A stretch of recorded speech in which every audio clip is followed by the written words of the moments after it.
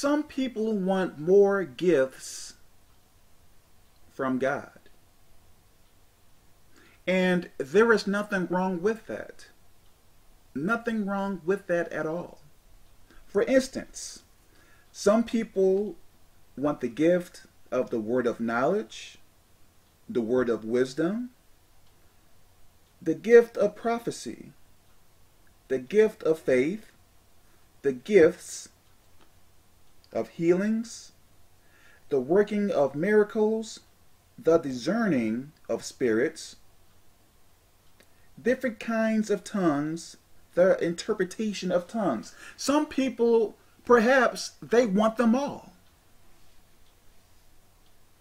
But what you have to understand, the more power that you receive from God, the more gifts that you receive from God, the higher the responsibility you will have.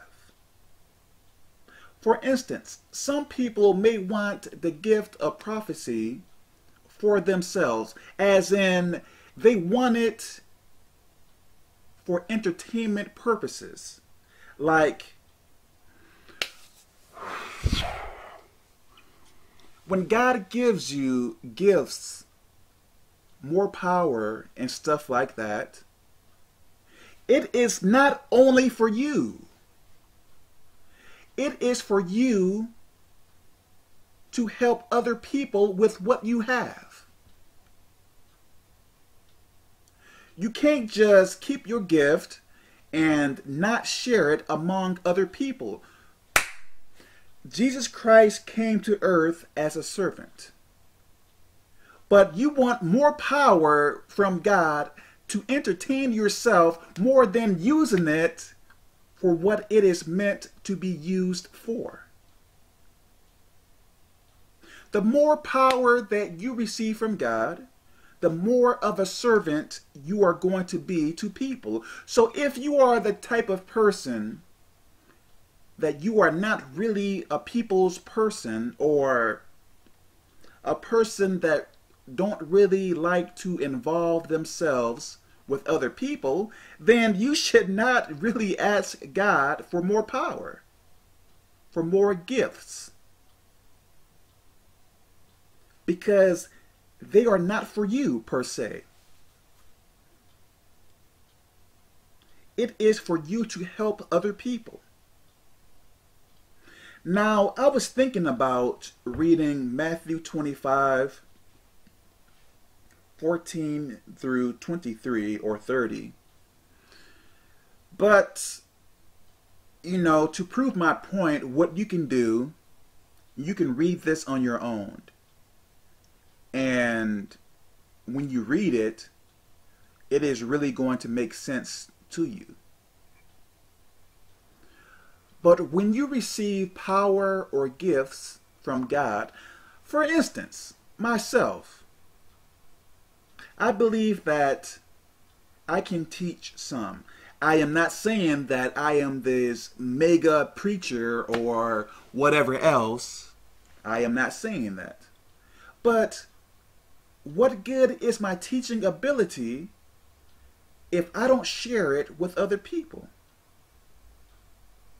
If I am not telling other people about God, what good is my teaching ability? My teaching ability, per se, is not only for myself, but it is for me to help other people with it.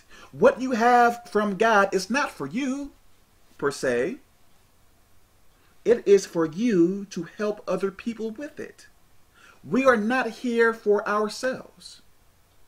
So when you pray to God asking Him for this and that and this and that, you better be ready, because you are going to have to serve other people with it. I know for myself, now I talk with people and I pray with others and read the Bible with others as well. But I am not really asking for more power, because I know that more responsibility comes with more power. And I don't want this to sound bad.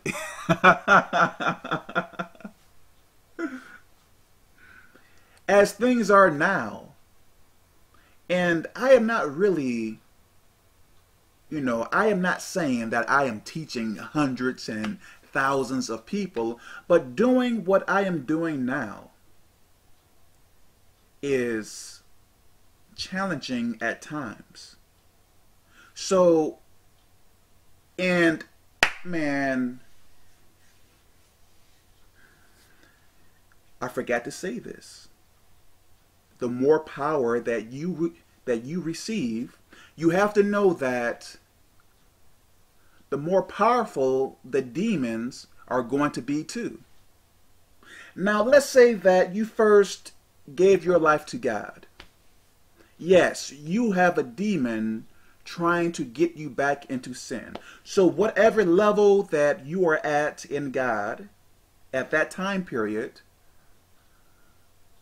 a certain level demon or demons are going to be trying to get you back into sin. So let's say that you elevate much more in God. Guess what? Now you have to deal with more powerful demons. And let's say that you are reaching for the sky. Hey, then you elevate much more in God. Guess what? More powerful demons are coming your way. So when you ask for more power, more gifts, not only you become a servant or more of a servant, but you will have to war much more with demons. And I am not saying this to discourage anyone. I am not saying this to make you afraid and stuff like that. Hey, that is just how things are. I believe that when many of us pray for things, we don't really take in an account of what can happen. Like, when it comes down to things of God, we see only the good side. But we don't really focus on the bad things that can happen. Like I said, if you want more power from God, hey, go ahead and ask Him. But you have to be ready for it. God can give you power easily, but the question is, are you going to be willing or able to handle it? Like you see, now, all of these preachers on TV are not bad. Some may be bad. Yes, you may see them with nice homes, nice cars. It may seem like they have a very nice life. But with the great power or the gifts that He gives to these people, you have no idea what is happening to them in their personal life. No idea. But you see the fame and the money and stuff like that. Hey, I wish I was like that preacher. But you have no idea what they go through at night, or like the demonic warfare and stuff like that. You have no idea. Be careful of what you pray for. Because if you see something really good, you better believe that it has a bad side to it. I pray that makes sense. When it comes down to things of God,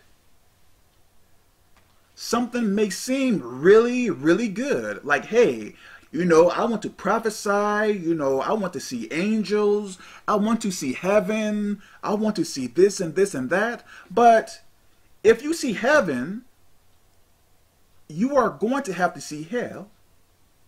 If you see angels, you are going to have to see demons. If you get a lot of power from God, you better believe demons are going to be on your back. So, Are you willing to go that far? How far are you willing to go?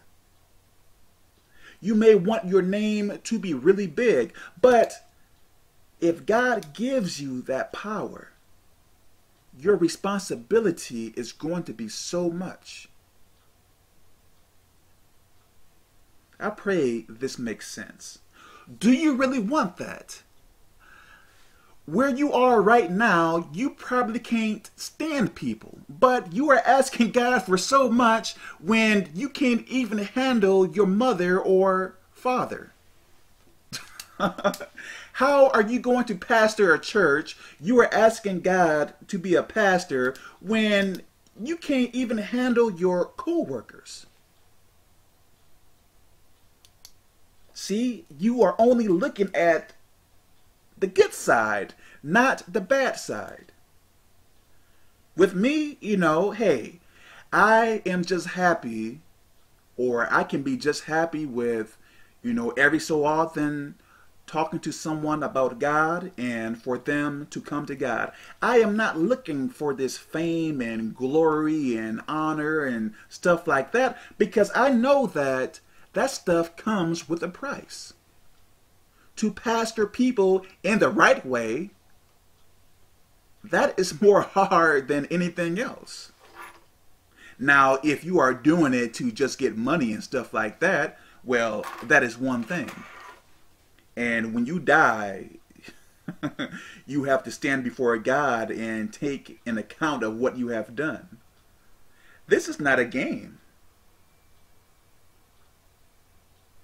Think about what you pray for before you pray for it. When you ask God for things, especially with more power,